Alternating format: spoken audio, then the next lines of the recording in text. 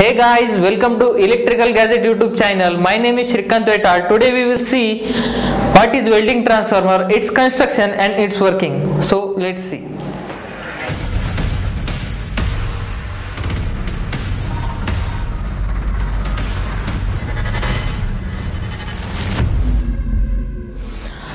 So welding transformer बघत असताना त्याचा थोडासा इंट्रोडक्टरी पार्ट आपण बघून घेऊया. म्हणजे वेल्डिंग ट्रान्सफॉर्मर बेसिकली काय असतो.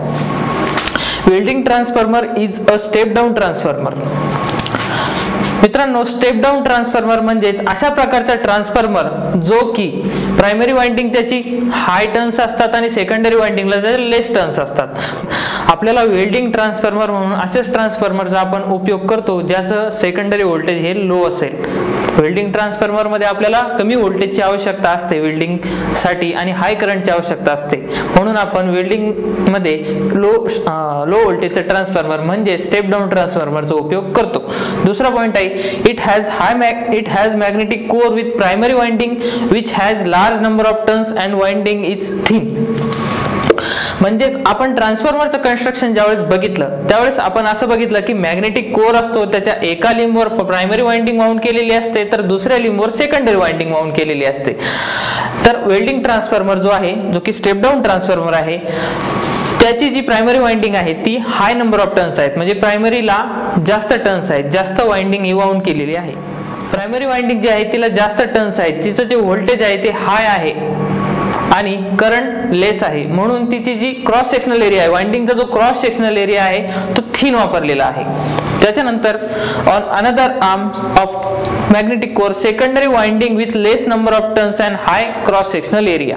आता हा जो स्टेप डाउन ट्रान्सफॉर्मर आहे त्याचे primary winding high number of turns आहे आणि secondary वाइंडिंगला less number of turns आहे. कारण की आपल्याला कमी व्होल्टेजची आवश्यकता आहे आणि हाय करंटची आवश्यकता आहे. म्हणून हाय करंट असल्यामुळे आपण वाइंडिंगचा जो क्रॉस सेक्शनल एरिया ठेवलेला आहे तो हाय आहे, तो जाड वायर आपण वापरलेला आहे कारण की त्याची करंट कॅरिंग कॅपॅसिटी वाढण्यासाठी. Okay, due to this arrangement transformer works as step down transformer. प्रायमरीच्या turns हाय आहेत, सेकंडरीच्या लेस आहेत. म्हणून या सगळ्या अरेंजमेंटमुळे आपला जो ट्रान्सफॉर्मर आहे तो स्टेप डाउन ट्रान्सफॉर्मर म्हणून वर्क करतो.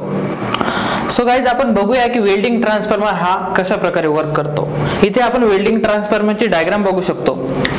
कोर दिलेला आहे, प्रायमरी वाइंडिंग आपण बघू शकता, इथे सेकंडरी वाइंडिंग आहे. प्रायमरी वाइंडिंगच्या टर्न्स आपण बघू शकता की इथं जास्त टर्न्स आहेत आणि सेकंडरीला कमी टर्न्स दिलेले आहेत.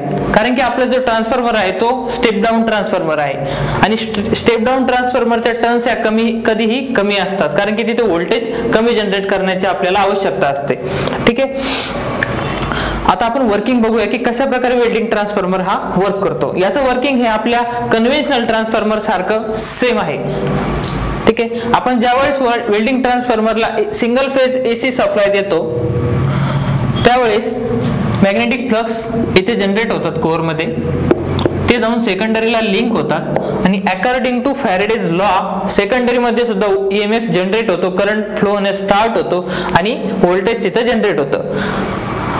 आपल्या कन्व्हेन्शनल ट्रान्सफॉर्मर प्रमाणेच याचं वर्किंग सेम आहे. ट्रान्सफॉर्मरचं वर्किंग जर आपल्याला जाणून घ्यायचं असेल तर आमच्या दुसऱ्या व्हिडिओची लिंक जी की आम्ही डिस्क्रिप्शन मध्ये दिलेली आहे तिथे जाऊन आपण बघू शकता. सेकंडरीला ईएमएफ जनरेट झाल्यानंतर, व्होल्टेज जनरेट झाल्यानंतर त्या व्होल्टेजची लिमिट असते 15 ते 45 व्होल्ट. सेकंडरी व्होल्टेज आपल्याला नॉर्मली भेटतं 15 ते 45 व्होल्ट. आपल्याला सेकंडरीला लोड कनेक्ट केलेला आहे, इथं आपण बघू शकता वेल्डिंग रॉड कनेक्ट केलेला आहे. सेकंडरी वाइंडिंगच्या एका टर्मिनलला, एका एंडला आपण वेल्डिंग रॉड कनेक्ट केलेला आहे आणि सेकंडरी वाइंडिंगच्या दुसऱ्या एंडला आपण पीस टू बी वेल्डेड म्हणजे जो पीस आपल्याला वेल्ड करायचा आहे, जिथे आपल्याला वेल्डिंग करायची आहे त्या पीसला आपण तो कनेक्ट केलेला आहे.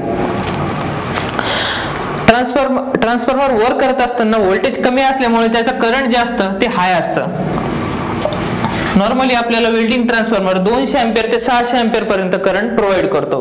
ही व्हॅल्यू याच्यापेक्षा हाय असू शकते कारण की आपल्या गरजेनुसार आपण करंट हे व्हॅरी करू शकतो. वेल्डिंग ट्रान्सफॉर्मरवर टॅपिंग्स प्रोव्हाइड केलेले असतात करंट कमी जास्त करण्यासाठी. 200 ते 600 एंपियर हे खूप हाय करंट झालं आणि ते हाय करंट ज्या वेळेस या वाइंडिंग मधून फ्लो होतं त्यावेळेस वेल्डिंग ट्रान्सफॉर्मर ज्यावेळेस यामधून जे करंट फ्लो होतं, एक एंड आपण बघितला की आपण जो पीस आपल्याला वेल्डिंग करायचा आहे तिथं जोडलेला आहे आणि दुसरा पॉझिटिव्ह पॉइंट आपण रॉडला जोडलेला आहे. ज्यावेळेस आपण रॉड हा वेल्डिंग पीस जो करायचा आहे वर्क पीस त्याच्या जवळ नेतो आणि त्याला टच करतो, त्यावेळेस तिथं वेल्डिंगचा जो रॉड आहे त्याच्या हाय रेजिस्टन्स मुळे I²R लॉस क्रिएट होतो, म्हणजेच तिथं हीट जनरेट होते. खूप मोठ्या प्रमाणामध्ये हीट जनरेट होतं करंटची कॅपॅसिटी खूप जास्त असल्यामुळे, आणि त्या हाय हीटमुळे हा जो वेल्डिंग रॉड आहे तो मेल्ट होतो, म्हणजेच तो विरघळतो. आणि तो विरघळल्यानंतर तो जो वर्कपीस आहे जिथं आपल्याला वेल्डिंग करायची आहे, विरघळलेला रॉड तिथं जाऊन मेल्ट होतो आणि ती जागा भरली जाते, म्हणजेच वेल्डिंग होते. आणि अशा प्रकारे वेल्डिंग ट्रान्सफॉर्मर हा त्याचं काम पूर्ण करतो. तर मित्रांनो, वेल्डिंग ट्रान्सफॉर्मर बघत असताना आपण काही गोष्टी लक्षात ठेवायला पाहिजे. की पॉइंट्स आपण परत एकदा बघूया. वेल्डिंग ट्रान्सफॉर्मर हा कन्व्हेन्शनल ट्रान्सफॉर्मर सारखा सेम वर्क करतो. प्रायमरीला हाय टर्न्स आहेत आणि जे वाइंडिंग आहे ती थिन आहे, बारीक आहे, कारण की करंट जी कॅरिंग कॅपॅसिटी आहे प्रायमरी वाइंडिंगची ती खूप कमी असल्यामुळे थिन वायर यूज केलेला आहे. सेकंडरीच्या टर्न्स या खूप कमी आहेत ॲज कम्पेअर टू प्रायमरी, आणि त्याची जी वाइंडिंगचा क्रॉस सेक्शनल एरिया आहे त्याची जी जाडी आहे ती जास्त आहे, कारण की तिथून लार्ज करंट फ्लो होणार आहे.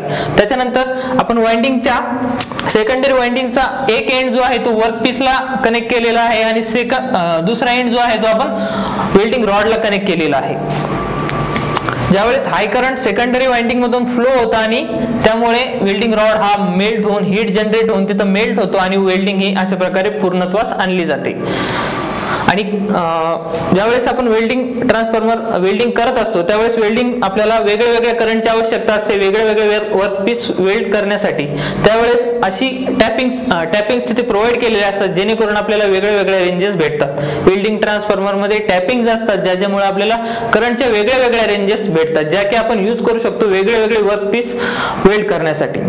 ओके, अशा प्रकारे आपलं वेल्डिंग ट्रान्सफॉर्मर हा topic संपतोय. Hello guys, if you are enjoying our videos, our lectures, our project videos, then do not forget to like, comment and subscribe. तुम्हाला आमच्या व्हिडिओमध्ये जर काही आवडत असेल तर ते तुम्ही दुसऱ्यांना सांगा. आमचे व्हिडिओ शेअर करा जेणेकरून ते दुसऱ्यांपर्यंत पोहोचतील. आणि आमच्या व्हिडिओमध्ये काही राहत असेल, काही मिसिंग होत असेल, काही चुकत असेल तर ते आम्हाला सांगा. त्या गोष्टी आम्ही इम्प्रूव्ह करण्याचा डेफिनेटली प्रयत्न करू. थँक्यू.